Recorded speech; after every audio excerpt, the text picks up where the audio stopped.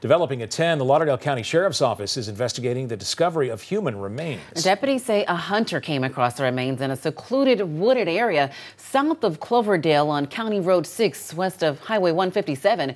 WAAY 31's Maddie McCaffrey has more details for us tonight. This afternoon, the Lauderdale County Sheriff's Office got a call from a hunter who says he spotted human remains deep in the woods. The Sheriff's Office sent investigators out to the area, and they tell us it could take a couple of days to process all of the evidence. Very early on in the investigation. At this point, like I said, we'll be on scene for a couple of days, processing the scene, collecting evidence.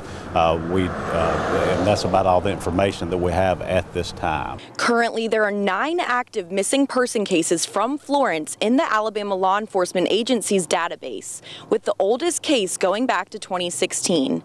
Lauderdale County Sheriff Joe Hamilton says they'll be going through their cold cases during their investigation of the human remains discovered today.